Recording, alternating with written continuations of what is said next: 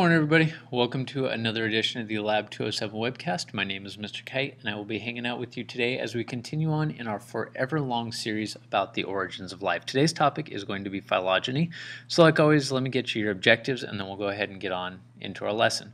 So 4 objectives today. First one, understand the Linnaean system of naming and classification. Second one, understand the concept of phylogeny. Third, interpret a phylogenetic tree. And finally, discuss how the phylogeny of an organism is determined. So without further ado, let's go ahead and get going. Starting out with, what is phylogeny? Now, phylogeny is just a term, so I will give you the definition and we can leave it at that. Phylogeny is simply the evolutionary history of an organism. So where did that organism come from in terms of animals that it may have evolved from? On the right-hand side there, you see a bunch of different primates with some branches connecting them all together. That would be the phylogeny, or the evolutionary history of the different primates that we now have on the world or on the planet today. We'll talk about how these trees are used and constructed in a moment, but just for now, in your head, make the connection. Phylogeny is evolutionary history.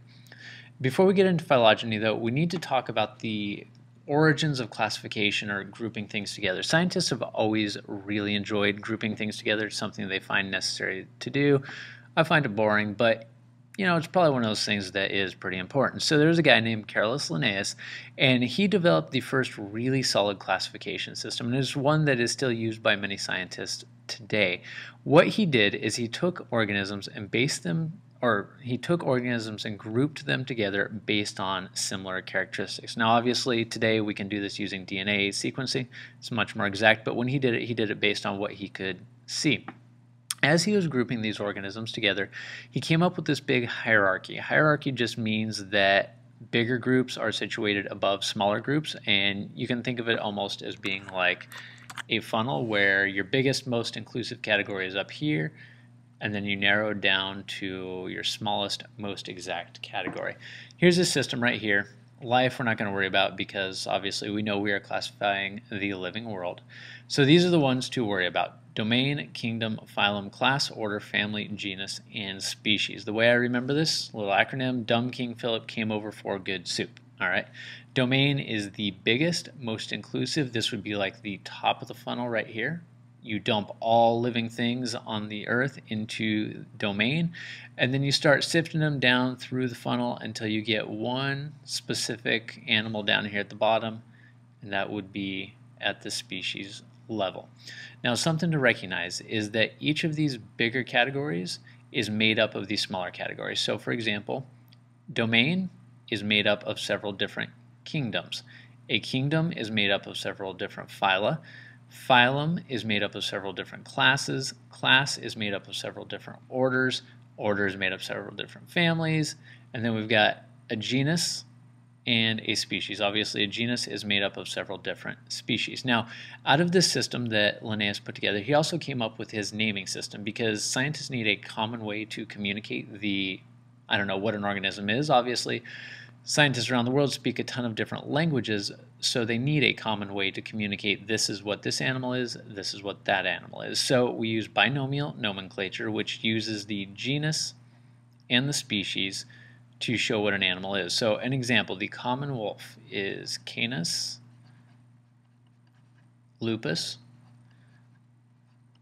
Canis is the genus name, species is the species name, obviously, or lupus is the species name. So Canis denotes that this organism is a canine, meaning that it's related to the dog in your house, and a wolf, and a coyote, and a fox, etc. Lupus denotes that it is a wolf. So this is the broader category, this is the specific organism, and that's basically how binomial nomenclature works. We are Homo sapiens.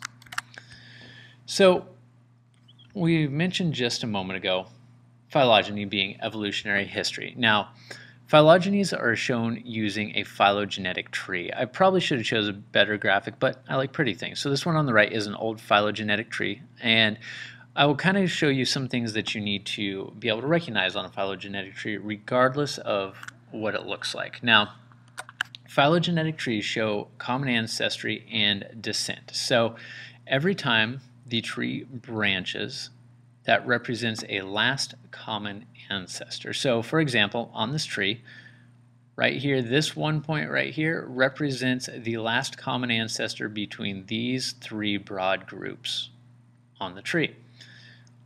This right here represents a common ancestor between everything that branches off from it. Same for this one, and same for this one.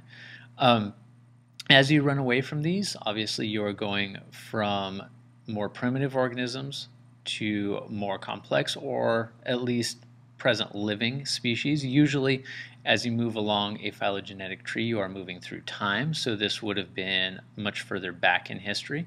This would represent a more modern species or organism.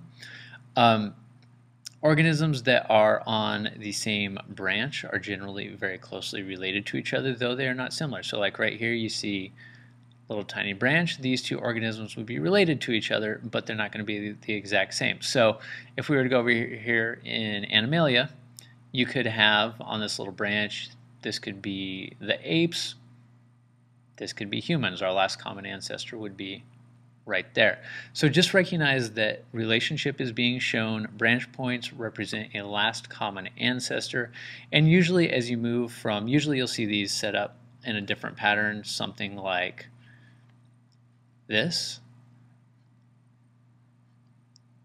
and usually the oldest, or I don't know, yeah, the oldest organism is going to be back here. The most present day form is going to be up there. So our next topic on constructing phylogenetic trees is morphological homology. Now, these phylogenetic trees are usually constructed using homologies, things that are similar between two organisms. Now, when a tree is being constructed, a very important distinction needs to be made between homology and analogy. If you remember back to when we were talking about evolution months and months ago, a homologous structure is a structure that has got a similar structure, but the function may be different. The example that's always used for this is forelimbs in mammals. The bone structure of our arm is very similar to the bone structure of a bat's wing, but obviously those two structures have different functions.